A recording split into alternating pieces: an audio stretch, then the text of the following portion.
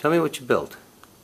Hi, my name is Brian Wayne. I built a digital saxophone for my EC4760 project. I try to have the buttons placed where actual saxophone is, and have a microphone that senses how hard the user blowing into it, which is how a saxophone is played, by blowing into a mouthpiece. So there's a mouthpiece up here with a microphone, and then this is a preamplifier. Yeah, so the microphone is here.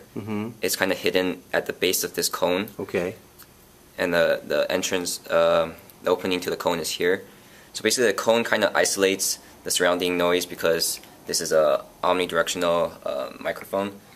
And by blowing into here, the microphone senses the air pressure and outputs a millivolt range voltage, and the preamp, which is basically this op-amp, LM4358, kind of amplifies the voltage signal, and then the signal travels through the wires down to your Atmel 644 microcontroller. All the wires are soldered in the back, so it's kind of hidden. Also the other wires that take care of the buttons kind of are in black. So they match. Yeah. So it looks good. Yeah, I actually wanted to do black for everything, but it ran out. Okay. So can you play me something? Yeah, sure.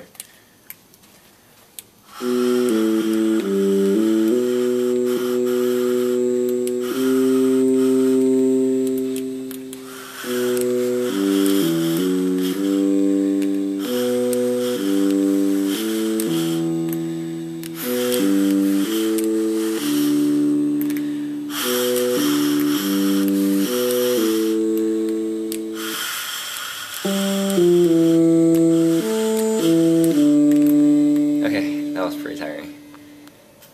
So it basically covers 2 octaves of the